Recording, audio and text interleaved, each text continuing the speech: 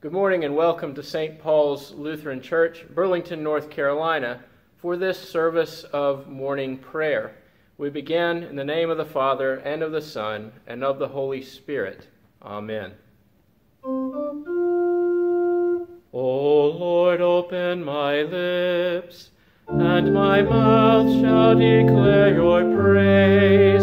Glory to the Father, and to the Son, and to the Holy Spirit, as it was in the beginning, is now, and will be forever. Amen. Alleluia, alleluia. Give glory to God, our light and our life. Oh, come, let us worship him. Oh, come, let us sing to the Lord. Let us shout for joy to the rock of our salvation. Let us come before his presence with thanksgiving, and raise a loud shout to him with psalms. For the Lord is a great God, and a great King above all gods. In his hand are the caverns of the earth. The heights of the hills are also his. The sea is his, for he made it, and his hands have molded the dry land. Oh, come, let us bow down and bend the knee, and kneel before the Lord our Maker. For he is our God, and we are the people of his pasture, and the sheep of his hand. Glory to the Father, and to the Son, and to the Holy Spirit, as it was in the beginning, is now, and will be forever. Amen. Give glory to God, our light and our life. Oh, come, let us worship him.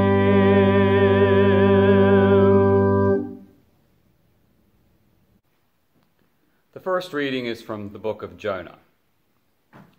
When God saw what the people of Nineveh did, how they turned from their evil ways, God changed his mind about the calamity that he had said he would bring upon them, and he did not do it. But this was very displeasing to Jonah, and he became angry. He prayed to the Lord and said, O Lord, is not this what I said while I was still in my own country? That is why I fled to Tarshish at the beginning, for I knew that you are a gracious God and merciful, slow to anger and abounding in steadfast love, and ready to relent from punishing. And now, O Lord, please take my life from me, for it is better for me to die than to live. And the Lord said, Is it right for you to be angry? Then Jonah went out of the city and sat down east of the city, and made a booth for himself there. He sat under it in the shade, waiting to see what would become of the city. The Lord God appointed a bush and made it come up over Jonah, to give shade over his head, to save him from his discomfort. So Jonah was very happy about the bush. But when dawn came up the next day, God appointed a worm that attacked the bush, so that it withered. When the sun rose, God prepared a sultry east wind, and the sun beat down on the head of Jonah so that he was faint, and asked that he might die. He said, It is better for me to die than to live. But God said to Jonah, Is it right for you to be angry about the bush? And he said, Yes, angry enough to die.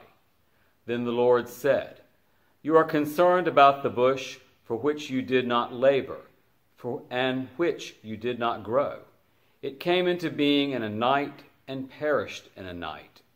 And should I not be concerned about Nineveh, that great city, in which there are more than 120,000 persons who do not know their right hand from their left, and also many animals? The word of the Lord. The appointed psalm is from Psalm 145. I will exalt you, O God, my King, and bless your name forever and ever. Every day will I bless you and praise your name forever and ever. Great is the Lord and greatly to be praised. There is no end to his greatness. One generation shall praise your works to another and shall declare your power. I will ponder the glorious splendor of your majesty and all your marvelous works. They shall speak of the might of your wondrous acts, and I will tell of your greatness. They shall publish the remembrance of your great goodness. They shall sing of your righteous deeds. The Lord is gracious and full of compassion, slow to anger and of great kindness. The Lord is loving to everyone, and his compassion is over all his works. The second reading is from the book of Philippians. For to me, living is Christ and dying is gain. If I am to live in the flesh, that means fruitful labor for me, and I do not know which I prefer. I am hard pressed between the two. My desire is to depart and be with Christ, for that is far better. But to remain in the flesh is more necessary for you. Since I am convinced of this, I know that I will remain and continue with all of you for your progress and joy in faith, so that I may share abundantly in your boasting in Christ Jesus when I come to you again. Only live your life in a manner worthy of the gospel of Christ, so that whether I come and see you or am absent and hear about you, I will know that you are standing firm in one spirit, striving side by side with one mind for the faith of the gospel, and are in no way intimidated by your opponents. For them this is evidence of their destruction, but of your salvation. And this is God's doing. For he has graciously granted you the privilege not only of believing in Christ, but of suffering for him as well, since you are having the same struggle that you saw I had, and now hear that I still have. The word of the Lord. Thanks be to God. The Holy Gospel according to St. Matthew, the 20th chapter. Jesus said to his disciples, "The kingdom of heaven is like a landowner who went out early in the morning to hire laborers for his vineyard. After agreeing with the laborers for the usual daily wage, he sent them into his vineyard. When he went out about 9 o'clock, he saw others standing idle in the marketplace, and he said to them, 'You also go into the vineyard, and I will pay you whatever is right.' So they went. When he went out again about noon and about 3 o'clock, he did the same. And about 5 o'clock he went out and found others standing around, and he said to them, 'Why are you standing here idle all day?' They said to him, 'Because no one has hired us.' He said to them, 'You also go and work in the vineyard.' When evening came, the owner of the vineyard said to his manager, 'Call the laborers and give them their pay, beginning with the last and then going to the first.' When those hired about 5 o'clock came, each of them received the usual daily wage. Now when the first came, they thought they would receive more, but each of them also received the usual daily wage. When they received it, they grumbled against the landowner, saying, 'These last worked only 1 hour, and you have made them equal to us, who have borne the burden of the day and the scorching heat.' But he replied to one of them, 'Friend, I am doing you no wrong. Did you not agree with me for the usual daily wage? Take what belongs to you and go. I choose to give to these last the same as I give to you.' Am I not allowed to do what I choose with what belongs to me? Or are you envious because I am generous? So the last will be first, and the first will be last. The gospel of the Lord. Praise to you, O Christ.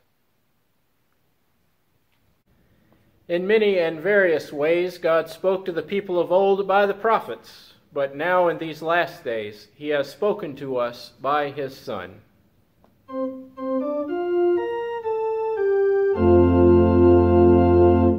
There's a wideness in God's mercy, like the wideness of the sea. There's a kindness in his justice, which is more than liberty.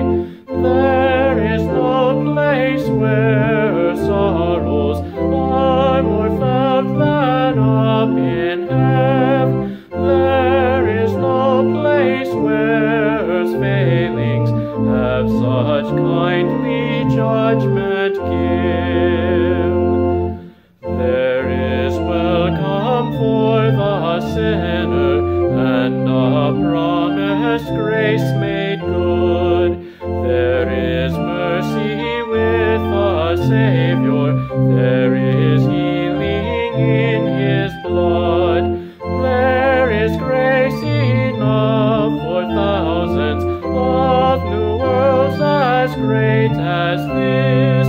There is room for fresh creations in that upper home of bliss.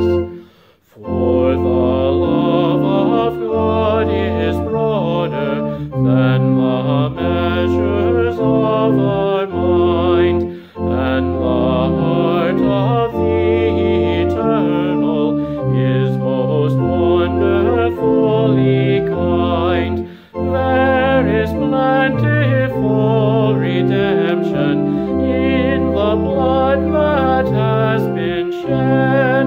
There is joy for all the members in the sorrows of the end. 'Tis not all we owe to Jesus, it is something more than all. Greater good because of evil, larger mercy through the fall. If our love were but more simple, we should take him at his word, and our lives would be all sunshine in the sweetness of our Lord.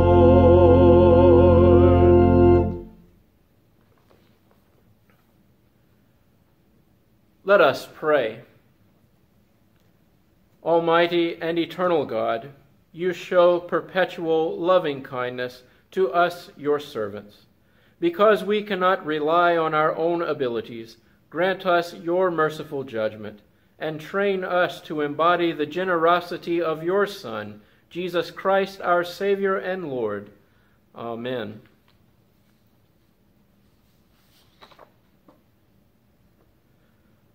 Almighty God, grant to all nations justice and peace. Preserve our country from discord and strife. Direct and guard those who have civil authority, and bless and guide all our people. We pray the same for the rest throughout the world.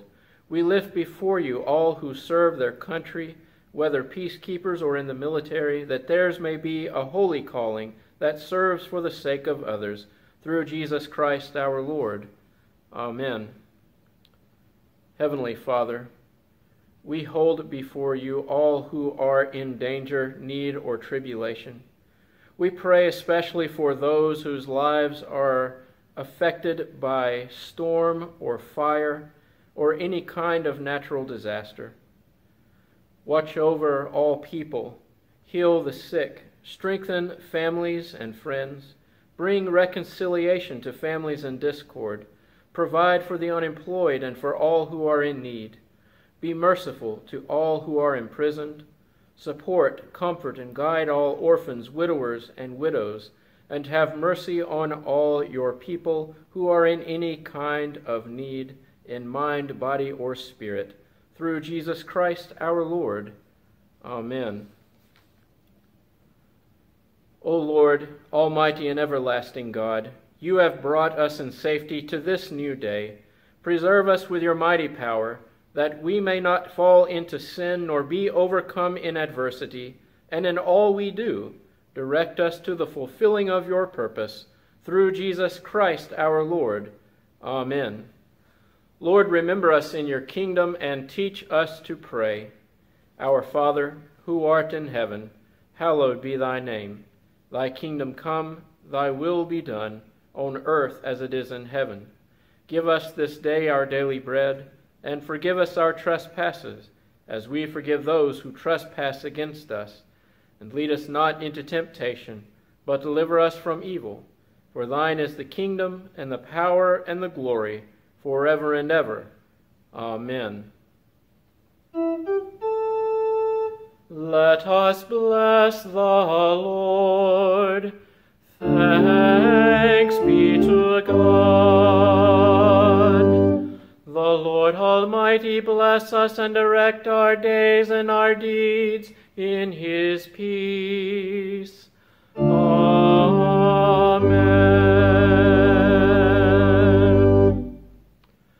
Again, we thank you for joining us for this service of morning prayer at St. Paul's Lutheran, Burlington, North Carolina. There is a link provided in the video description that will take you to our Facebook page, where there is a sermon printed on today's readings. May the peace of the Lord be with you.